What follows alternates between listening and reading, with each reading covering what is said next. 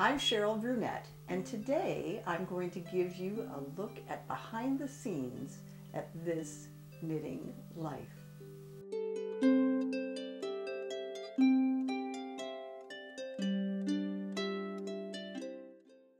Here we go. This is Tilly. Meet Tilly. Tilly is my helper. She's the one that helps me frame up before I even start the programming, and also she helps me to white balance. The interior light is yellow and exterior light is blue, and so you have to balance it on a piece of white paper. In less sophisticated cameras you don't. Oh, I'm going to turn my LCD around too so I can see that. You'll see that in just a second. So when I first start the program, I start here. When you see me looking over in this direction, I'm looking at a small television that's actually my monitor. And so I'm looking, okay, is there any spinach in my teeth? Is my hair combed? Forever was thy name vanity, Cheryl. Okay, and then I start talking to you. Hi, I'm Cheryl Brunette, and today I'm going to take you behind the scenes into my studio where you'll see how I make these videos. Usually I take maybe 3 or 4 takes of that, and then I do the outro. And then I have to do the other stuff later. Whoops, I just knocked Tilly over. But today what I've done is I've put, this is my monopod, and I've put my little flip camera on the monopod, and here we go. Okay, I'm recording from this end and from this end. So this is what I'm looking at when I'm looking at you and talking. Kind of messy behind there, isn't it? There's my mirror to make sure that, again, I don't have stuff in my teeth. Here's my monitor, which will be hard for you to see. Yeah, see, when you have, see how it darkens like that? That has to do with my video interference here going on with the other video interference. Okay, so let's get closer so that you see what I'm actually looking at. See that red flashing light? That tells me that the camera is actually running. I don't always check for that, and sometimes, in fact, I'm talking away and there's no camera. There's the LCD. I have flipped in my direction. Oh, see? Oh, that's cool. I can't quite see what kind of a shot I'm getting, but it is kind of cool. Now, I always run with 2 mics. By the way, this is the second time I've shot this because I forgot to turn my mics on.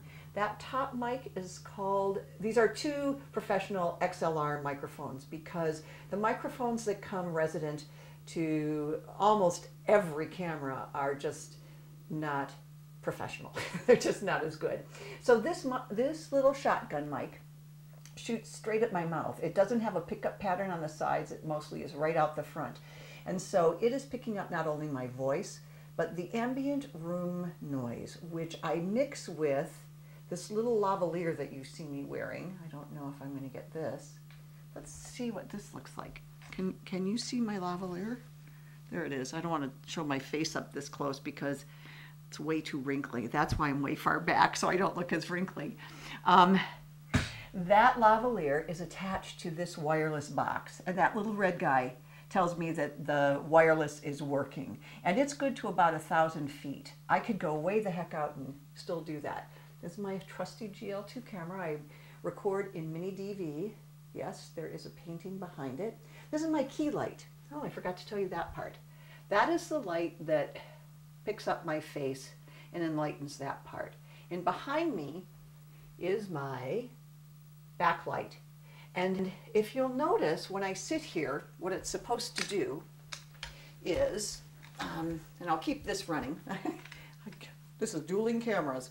The backlight defines my shoulders and hair. It's a little bit hot on my hair because I keep thinking my hair is blonde, but I think it's actually white. Anyway, that light on my shoulders separates me from the background so that I don't just like get swallowed up. All right, I'm going to go outside and come in so that you can see all the stations that are out there. So let's go out the door. You can see that I'm up in the woods. It actually is kind of a lovely setting, except hear that airplane? I am under a flight path here. for small airplanes. And you know, small airplanes are ridiculously noisy. I don't know whoever thought that that was a fun thing to do. Okay, there's the studio. Pretty fancy, huh? See all those barrels out front? It was a kombucha lab. My landlady had it. So when I arrive, it's usually 60 degrees in here, whether it's winter or summer. Actually colder unless I keep the heat on in the winter. And when I come inside, the first thing is I hang up my stuff. And this is my little bulletin board. Remember my friend Kim who makes the felted hats? This is a picture of her and a newspaper story. She made a hat where she has her knitting ball of yarn on top of her head on dowels. She's very whimsical and very clever. And this is something that I read every time I do a show. If you have good thoughts, they will shine out of your face like sunbeams, and you will always look lovely, by Roald Dahl. Okay. And so I have a lot of little art things in here. There's a little mobile, handmade mobile with dolls and parts to it, and when the wind blows. These are all beads and other things. There are other fibers that I go on. That's a little, that's a birthday card from some friends of mine, from some of my favorite toddlers. And one of the first places I come is where I can make tea in my microwave. This is what my brother would lovingly call my paint and spackle station. I do have to wear makeup. I don't wear a lot, and I don't like foundation. I never have, and so I should wear it. It would look better, but just back me up from the camera and do the good light. There is my foundation that I'm supposed to wear in my hands all the time, which sometimes I have the tolerance to do it, sometimes I don't, but I know it looks better when I do it, and my director of photography friend tells me that I should do it all the time. So again, this is what my camera looks like from behind. If I am back here shooting, notice how high it is. Here, this is just at my eye level. So the camera shoots down on me. That is very calculated.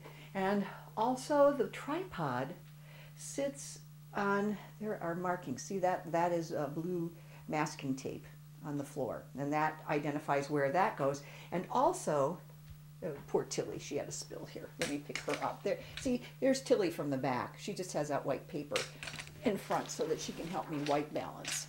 I'll put her over here. Sorry about that. Okay, so this stool is also, its place is identified by markings on the floor. And notice, when I was sitting there, you didn't see that there was a stool right in front of me. This is the stool that I use for close-ups because I can notice how high that is? I can't even get under the counter with that. It's too short. This is a better height. And when I'm done shooting the long shots, this is the mechanism on which I put it for the close-ups. This is on loan from another friend who is a professional photographer, and he put this together. This is a brilliant mechanism. He used an old enlarger, and it pivots it can move in 4 directions. It can move this way. When I mount the camera up there, I can move it so that it goes that way, it can go sideways, it can go down, it has all kinds of angles, and I use that to hold the camera and really focus on my close-ups. People have commented that the close-ups are very good, and that's why, because it's above my head. And I'm also, and I don't always check it often enough, but right next to me is that monitor, so I can see that I'm staying inside the frame. Oh, see, you know what those are? Those are little Post-it notes that go on props. Because when I'm doing close-ups, I often have a whole bunch of props, and so that I have them laid out along the table here, and I have numbers on them. And sometimes they're like spread out just so I can reach them, and so they have to have the numbers on them. That's one of my dearest friends of all time, Dinah, from Dinah's Yarn Shop, who is only in heaven helping me now. This was a doll I got from my mom when I lived in Germany. And it's, it sort of dried out. It was foam and I loved it, but she kept it for a lot of years. Notice, that's where notice the paint job. And this window is covered because, again, we're controlling for outdoor light. There's a skylight up above, and most of that, there's a little bit of spill, but most of that is controlled because we want to control the color of the light. And so once all of that is done, this is more storage. There's a lot of fabric, more fabric. Oh, I guess I haven't shown you my yarns yet. Yarns and books. Most of them, not all of them. Here's a work table. There's a knitting machine set up. And then back in this corner, this is where, after the tapes come out, they come over here, and this is where I do the editing. And that little camera, again, is a Canon. I have to say that I'm very fond of Canons because I like the optics. And I've been using them for years.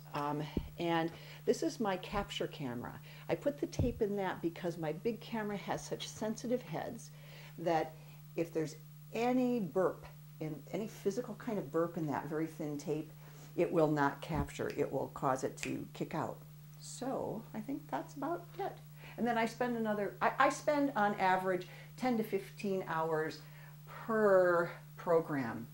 That is, I spend, well, it was actually last month it was 12.75 hours, but who was keeping track? And that's for a 5 to 20 minute program. So you can see that this is a professional operation. I don't have an amateur camera in a back bedroom to do this. So that's why I need to build a studio, and that's why I need to generate income from this, because it's my business. So the Kickstarter campaign is still going on. There are, as of this recording, by the time this is put up, it'll probably be 10 days left. It's not time for the Hail Mary pass yet, but it almost is. So if you have, this is just like public television or public radio. If you like this programming, step in and support it, please. The difference is that public television and public radio are large enough, I guess I should be shooting this way, right? Are large enough that if you don't support it, they will be able to support themselves because they have this huge base. I don't have such a huge base. Thanks. Enjoy your knitting, and I'll see you when I do. Bye. Sometimes, in fact, I'm talking away and there's no camera. There's the LCD. I have flipped in my direction. Oh, see? Oh, that's cool.